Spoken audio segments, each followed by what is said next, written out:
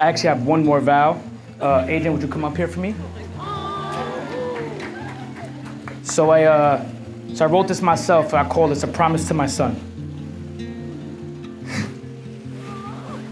Genesis and Katrel met in college and reconnected 10 years later when her son Adrian was 6 years old. To my surprise, Adrian gravitated towards Katrel and gave him a nickname. He started calling him Big Bird because he was tall. And then Katrel gave him the name of Little Bird. And they just established their relationship from that day on. I've never been in that position before. You know, I didn't have any children. So in my eyes, this was my first child. I kind of took it upon myself to kind of get closer with him because I just know that was very important to her. We was inseparable. That's kind of how that started. And like, you know, as weeks and months and grew, the bond just got tighter and tighter.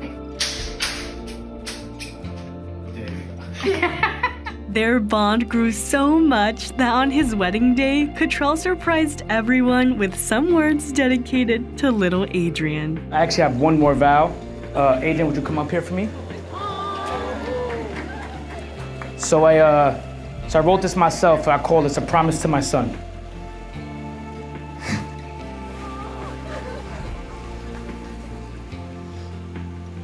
I came into your life when you were 6 years old, and I wasn't sure how this was gonna go. But I let God take the wheel, and I knew He would have this under control.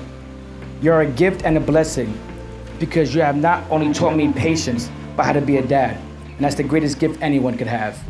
So today, I vow to you, I make this promise to you, that I will always be there for you. I will always protect you. I will always be a shoulder you can lean on. I will always play games with you. But most of all, I will always love you. Little Bird. And beyond. I was more like in shock than anything else. Why did you do that? I do it to myself. Whoa. In shock, like how could someone be so loving and selfless to love my child like his own? There was not a dry eye in that room. There was, everyone started crying. It just like solidified, you know, the reason why I love him so much and why I married him. It's not just you and I, it's all three of us. Most men really wouldn't probably do something like that. And for me, you know, I'm very big about kids. I work with kids now, so I have a passion for it. So I know what it's like to kind of have like a father figure and also a role model, especially for a young boy. So in my mind, it's like I'm not just marrying the mom, I'm also marrying the son at the same time. So it's only right that I not only make a promise to her, but I make a promise to him as well.